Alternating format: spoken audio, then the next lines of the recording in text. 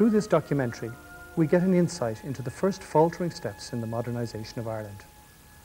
The names most associated in the public mind with this period are Whittaker and Lamass, but there is a third giant, Bill Walsh, and he appears briefly at the end of this documentary. Some years ago, shortly before he died, Walsh said to me he wouldn't like to be considered a hero of Irish design. That would be distasteful, he said, but Walsh was a hero. He it was who brought the Scandinavian Design Report to Ireland, which set the agenda for Irish design for decades to come. Walsh too established Kilkenny Design Workshops and brought it to Kilkenny. During his time there, that city was every bit as cosmopolitan as any other place on the island. Some of the designs we see in the workshop look a little dated to our eyes today, perhaps even overly craft-based. But the lasting, enduring legacy of KDW is that it set a benchmark for Irish design for the decades to follow.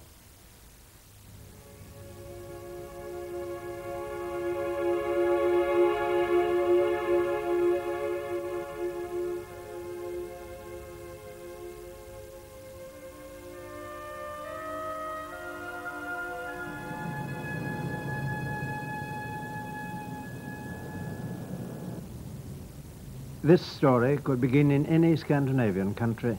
It starts in Stockholm. Some years ago, the Irish Export Board set up a commission of experts from Scandinavian countries, small countries with big exports.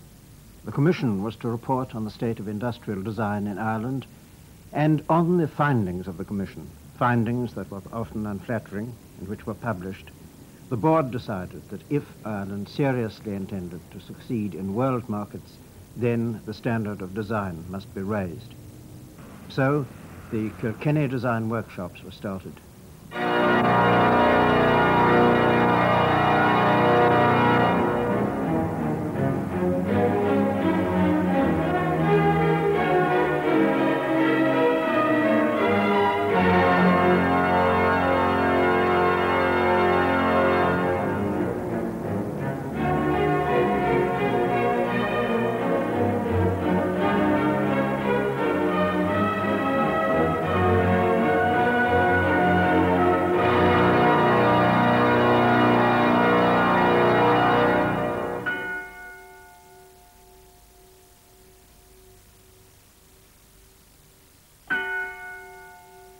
In front of the design workshop in these old buildings is the exhibition shop.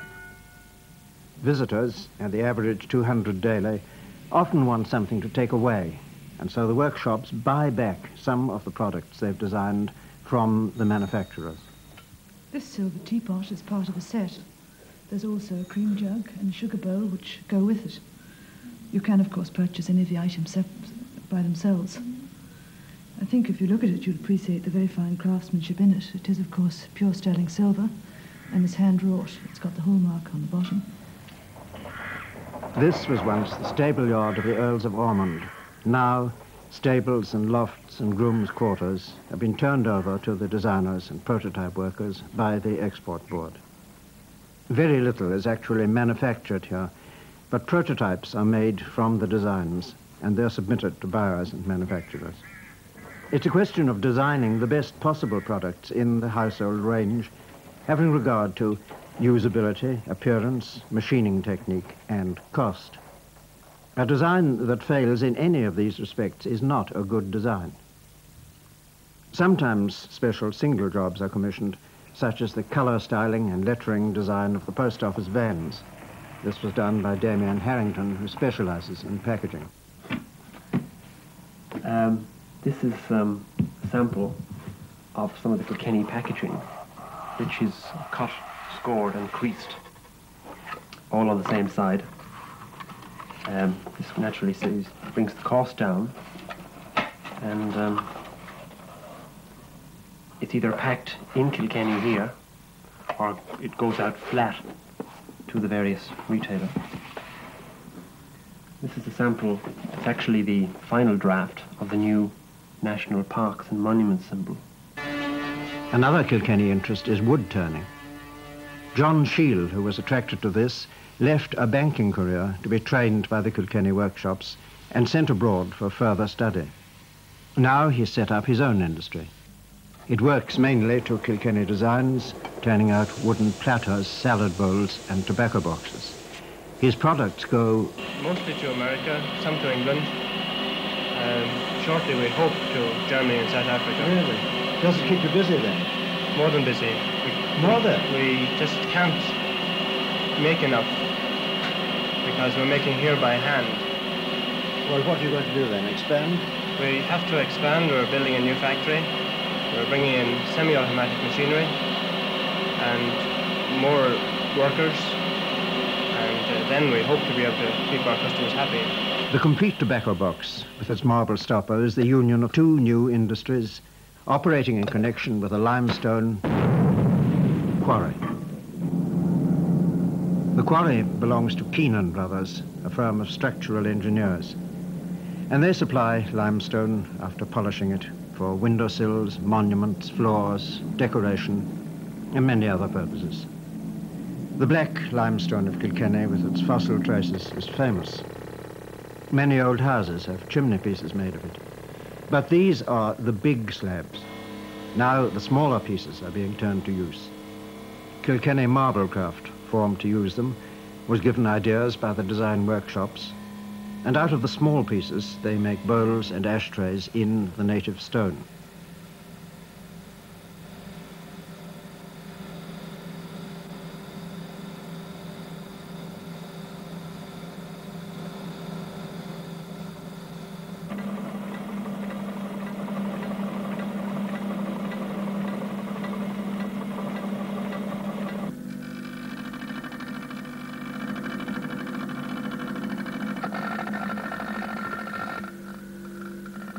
Jim Harding, the director of the firm, has a great love for working in stone, and he takes part in this work himself.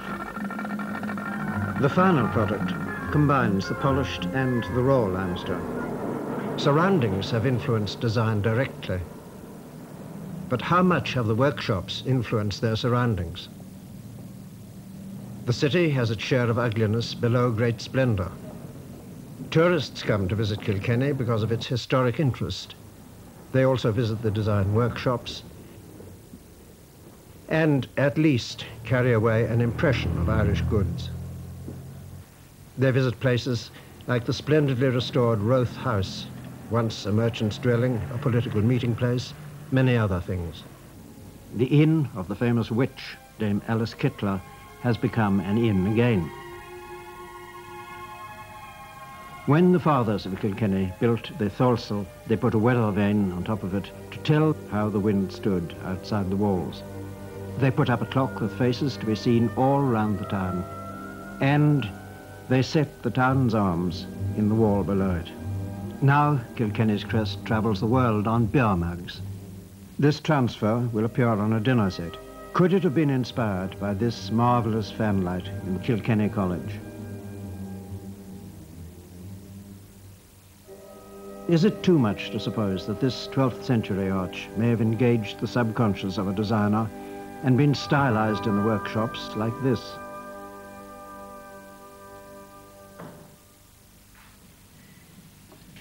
I like the shape of the cup. Yes, it's awfully nice, isn't it? Very pretty. Sweet little bowl. Lovely. What's that for? This is the large size casserole. This is a new range, our oven to tableware range, which is being produced for one of our leading Irish manufacturers. The special feature of this range is the handle on the casserole, which has been designed to stand away from the body, so that when hot and you take it from the oven, the handle cools quite quickly, but the body of the casserole remains hot. That went to the manufacturer from this ceramics department. A tableware design called Irish lace has gone to another. The designer's idea was brought to strict working terms by the draftsman.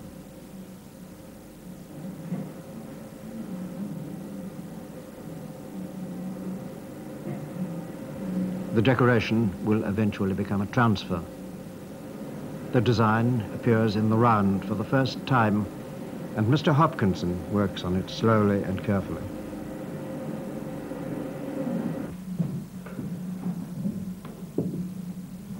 The handle will fit like this, exactly as designed. Or maybe it won't.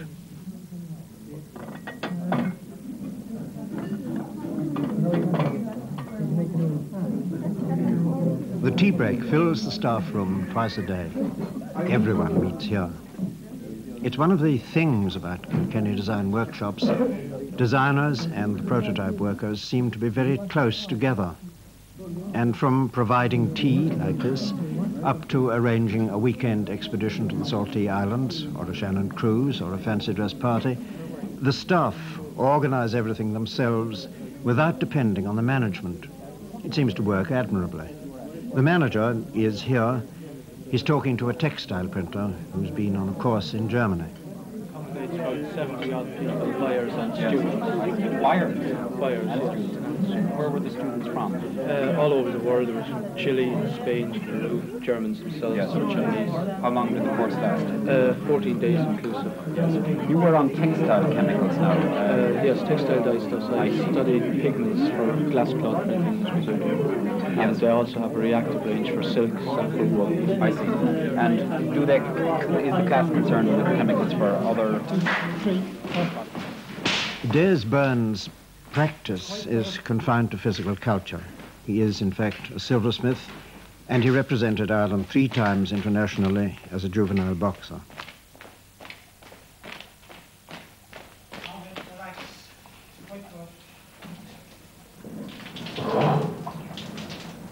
Good night, John. Good night. Don't be late in the morning. I won't. See you in the morning. In the morning. Morning in the textile printing shop, where Harold Bailey works with 2 assistants.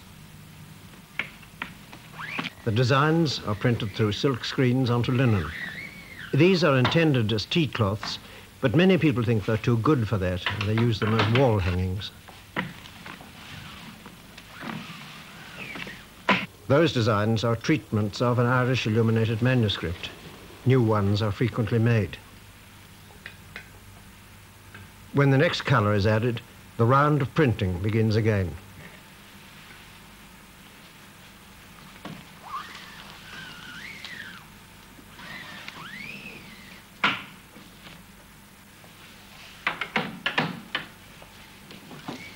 This design is by Oisin Kelly.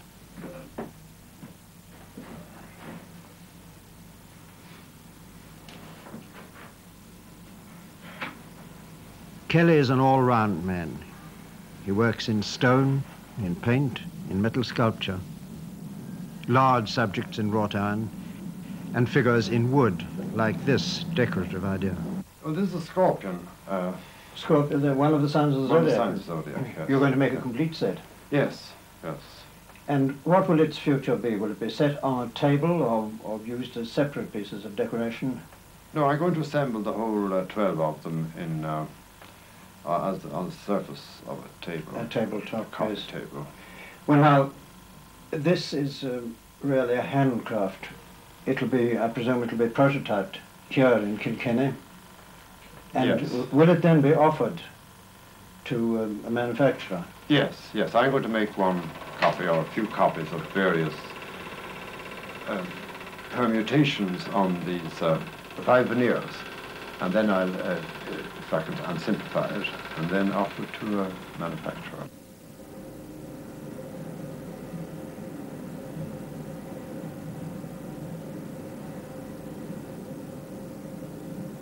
Among Kilkenny designed products produced by many firms, the outstanding success is in textiles. In its 4th year of operation, Kilkenny designed textiles were bringing in £350,000 a year. 15, 10. The prototypes are made on these hand looms. 15, 10. Left and right. When do you expect to have this range ready? About midday tomorrow. Excellent. That's fine. Thank you. One of the prototypes from this hand loom in Kilkenny became a massive order for the furnishing of the new London Airport Lounge on the instructions of Conran Contract Furnishings, carried out in Wood's Sinkfield Mills in Burr, and also here in the Portlaoise Worsted Mills.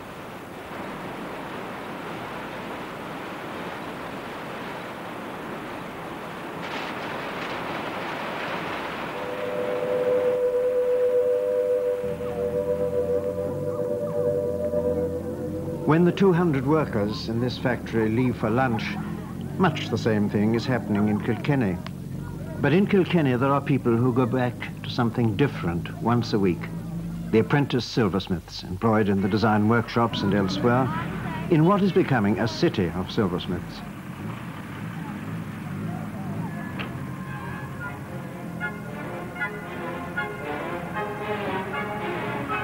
The apprentices are links with an earlier Kilkenny. As in old days, they're still indentured to their masters to serve their time. But they also get instruction outside the workshops once a week in the technical school.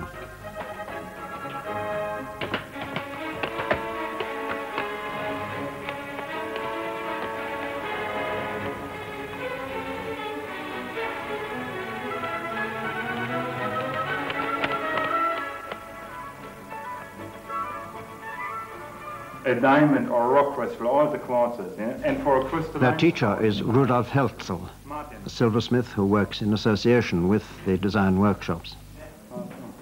Now I see Messrs. Kelly and Knox already know so much I can afford to miss half the lesson. Is that true?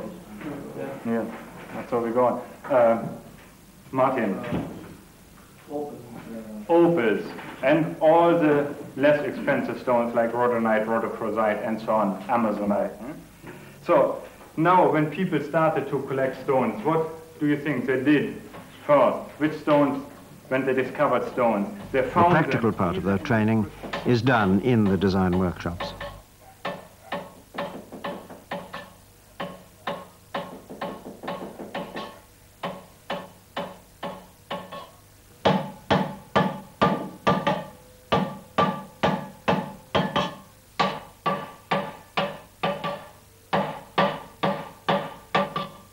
Franz Josef Bethe is the goldsmiths and silversmiths workmaster, a title that's another link with the past. He's also the designer in this area. He was trained in Dusseldorf and worked in Zurich before coming here.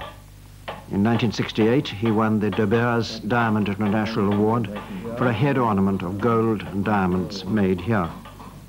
Franz Bethe's assistant is Markus Hilber from Switzerland.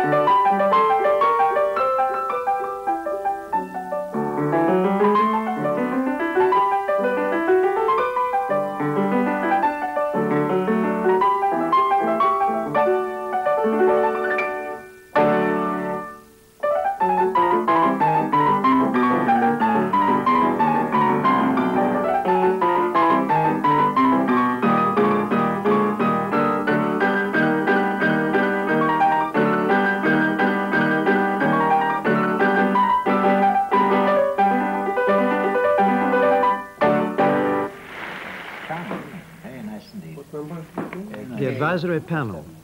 The advisory panel is made up of artists, an architect, manufacturers and housewives, with the director of the Arts Council, Father O'Sullivan. The approval of this panel is essential, but a design is useless unless it also has the approval of the manufacturer. The design must be more than a thing on paper. It must make commercial and technical sense to the people at, for example, Robert Usher's mills in Drogheda.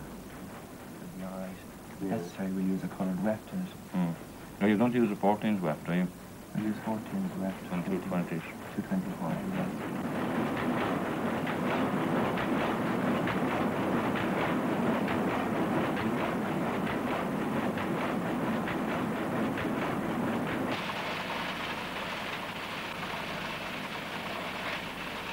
In County Kerry, the mill-owning family of Edie manufactured conventional products, but now they've undertaken Kilkenny designs. They have graded us up a long way in design, in colour, and in quality that we're now, since we've got in with Kilkenny for the last 3 years, we're selling much more abroad, and any extension of our sales abroad is based on Kilkenny.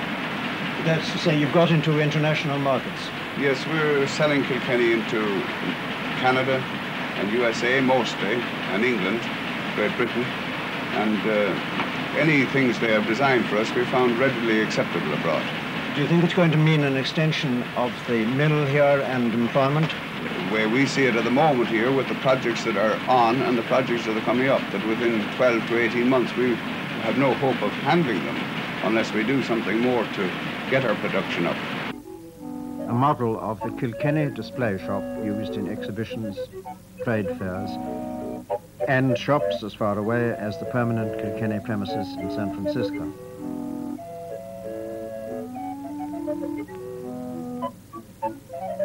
The chairman of the Kilkenny Design Workshops is William Walsh.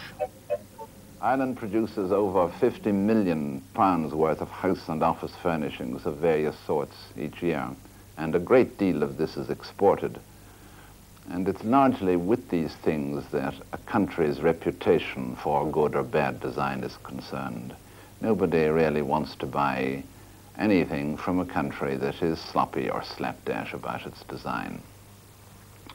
The Danes are very well aware that their good, well-designed, well-made furniture is a great help in selling their agricultural produce, their butter. And I have no doubt that Irish tweed, Irish glass, Irish silver is a help to us in the sales of our agricultural produce abroad too. So for these reasons, we concentrate very heavily here on housewares. Now, I don't mean craft items. I think everything that's done in the workshops, with the possible exception of some silver, is designed for quantity production, multiple production.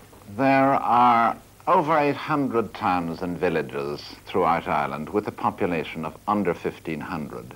Nearly all of them would greatly benefit from a manufacturing plant that would profitably employ, say, 10, 20, or up to 50 people on something that they would take a pride in making. And there is nothing to prevent a small concern being thoroughly efficient and competitive. These old buildings that hold the design workshops once were stables, coach houses, and grain stores. People looked down on the bustle of wheelwrights and blacksmiths from here.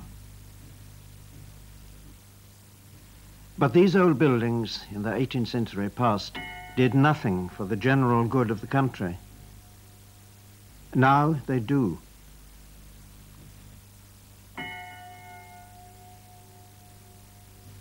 These old roofs cover what seems to be a happy place.